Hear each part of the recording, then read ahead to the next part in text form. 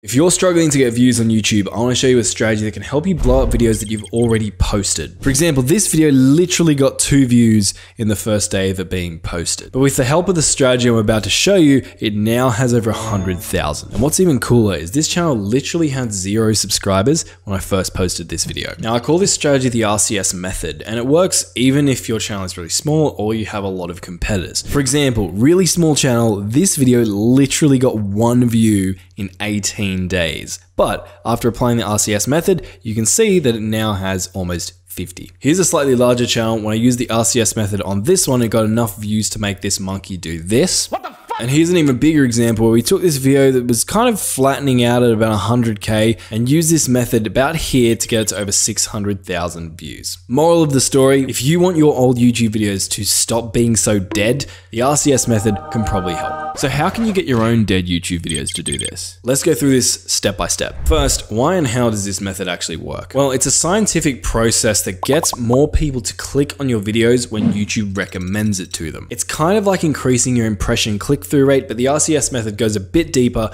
and there are a few key distinctions which I'll talk about later. So for me to show you how this works, let me just go back to that last example you saw. So if I come to this video and I go to the Reach tab, and I come across to click-through rate, you'll see that for the first 80 days or so, if I hover over this graph, we're getting between a 4 and a 5 click-through rate, roughly. Meaning that for about every 100 people who YouTube shows this video to, about 4 or 5 actually click on it. But at day 80, we started executing the RCS method, and what we can see is that our click-through rate went from getting 4 to 5, it's now jumping roughly between 6 to 7 click-through rate. So if I come to views here and I hover around day 80, at this point we're at about 100,000 views, which isn't too bad, but you can see it's relatively flat. But over the next couple of weeks, we can see it taking a much steeper incline until it reaches 600,000 views. And all of this was triggered down here at day 80 when we started implementing the RCS method. Let me show you step by step how it works, starting with R, Recon.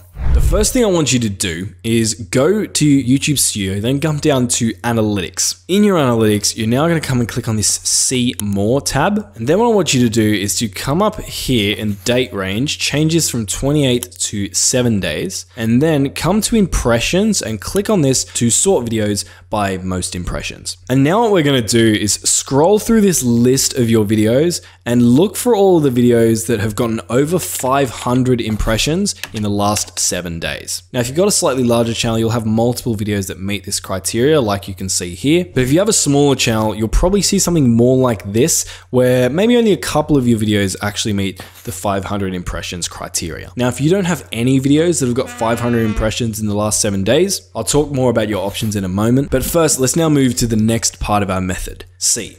Create. What you want to do is from the list of videos that meet the 500 impressions in 7 days criteria, pick the one that is the best, the one that when you look at it and see how few views it got, you want to like stick bicycle spokes in your eyes, but you know it's a good video, and if it could just get more exposure, more people would watch it and enjoy it. So let's say in my case, I might pick this video here. I studied 5,400 YouTube shorts to crack the algorithm. Let's just go to the analytics of this video. Now this video obviously already has a significant amount of views, but don't worry, if you're doing it on a video that has far less views, the RCS method will work just the same, if not better. So once we've picked our video, for me it's this one, we're going to create 2 to 3 new thumbnails for this video in a very specific way. But I'll show you what I mean by that in a sec, because revamping YouTube thumbnails for old videos isn't exactly a new strategy. But the problem is, if you just randomly update the thumbnails of random videos across your channel, you have just as good a chance of killing those videos as you do of helping them. And that's why when following the RCS method, we're going to do things in a very particular way. So you're going to pick a video that meets the criteria we talked about earlier. In my case, it's this one, and we're going to create 2 to 3 new thumbnails for it. So usually at this point, you'll be faced with one of 2 scenarios. The first scenario is when you look at the view graph of the video you're revamping thumbnails for, it makes you want to headbutt a curb. It's not getting many views, it's not getting many impressions, and in this situation, what you're going to do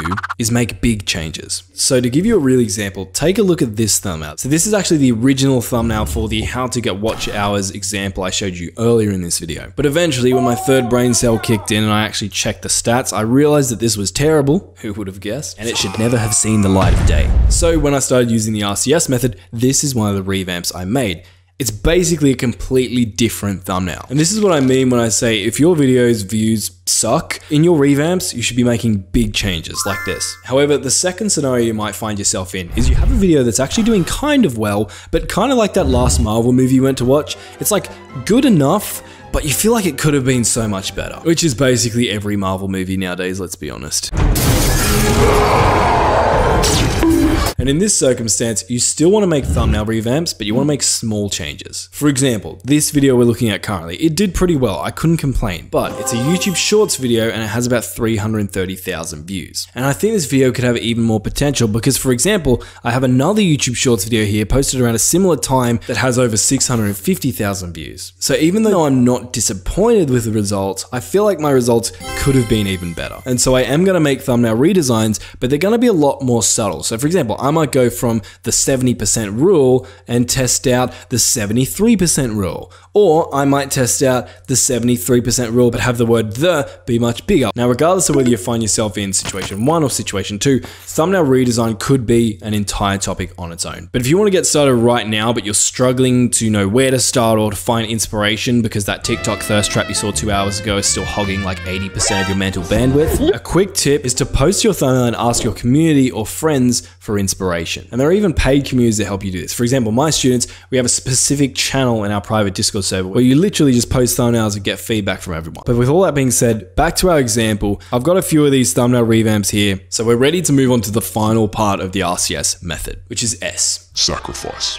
Split test. So what you're going to do, I left a link in the description. When you click it, it's going to take you to this page, thumbnail test. Basically, you're going to click on this start testing button. For me, it's taking me straight to my account because I've already created one, but you'll be taken to a page where there's a button that you can click to connect your YouTube channel, and you're going to want to do that. What this tool does is allow you to pick more than one thumbnail for your YouTube video, and then it scientifically tests them against one another to find which one is the most clickable and will get you the most love from the algorithm. That might sound trivial, but just to give you an example of how important I think this is and how much I use this, if I click into past, I'm going to show you all of the tests that I've done using this tool over the last 6 months. This video is not sponsored by Thumbnail Test, but I do know the creator of this tool. His name's Rox. Rox is a bit of a genius, and the proof of that is that Mr. Beast literally asked Rox to build him personalized YouTube software not long ago. And because Rox is a fan of this channel, he's given us a code, GYGC25, where you can get 25% off Thumbnail Test for your first month, which is a bit of a steal because after running all of these tests and actually talking with Rox multiple times over the last few months,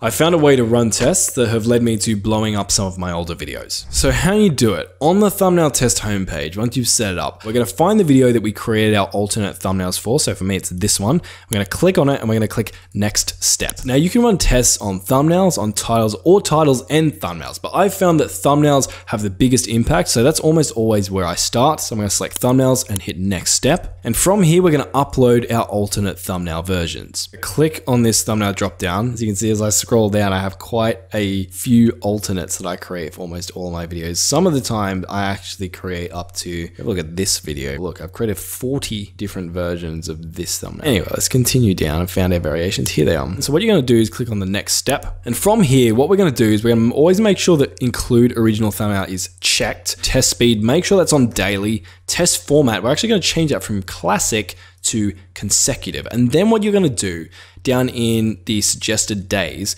you're going to look at the number of thumbnails that you have, 1, 2, 3, 4, 5, 6, and you're going to multiply that number by 7. 6 times 7 equals 42. There we go, math genius. So what we're going to do is we're going to come into this drop down here and we're going to select 42. And this is the part where we can talk about what to do if you don't have any videos that are getting 500 impressions a week. Basically, you're just going to extend the amount of time relative to how many impressions you're getting. So for example, if I have a video that's not getting 500 impressions a week, it's getting 250, that's half of 500. What I would do is, because I'm getting half as many impressions, I'm going to double the amount of days that I run my test for to make sure that my results are as statistically significant as possible. Now you can run shorter tests, but just bear in mind that the results you're going to be getting won't be as statistically significant, and so the probability that your test doesn't actually work becomes higher. So from here, all you're gonna do is click on Run Test. It's gonna create our test, and from here, we can click on Ongoing. In Ongoing, what we're gonna see is that test we created is just here. If we click on it, once this test is actually run, it's gonna show us which of these thumbnails is more likely to get the maximum amount of love from the algorithm. Now, obviously, we're not gonna wait 42 days for this one to run, so I've already run a test on this video earlier. So here's kind of what a test would look like once it's actually being run. Thumbnail test is gonna show us all of the analytics for the individual thumbnails that it was running. So let's actually analyze this data. Now, earlier I mentioned that the RCS method is a bit different to just improving your impression click-through rate. And the reason for that is that if we were to just analyze these test results, what we can see is that this thumbnail got a click-through rate of 5.22%, this thumbnail got a click-through rate of 5.43%, and this thumbnail got a click-through rate of 521%. Now, if we were just working purely off, oh, we need to improve our click-through rate, we would probably select this thumbnail as our best one. But ultimately, what we care about is not improving our click-through rate, but ultimately look at views and impressions. So if we stop looking at click-through rate and instead look at our views, we can see a very clear winner. This thumbnail, our third one, has 22,000 views compared to our other ones which have 15 and 19,000 views. It also is a clear winner in terms of impressions. This video has over 300,000 impressions in this time period,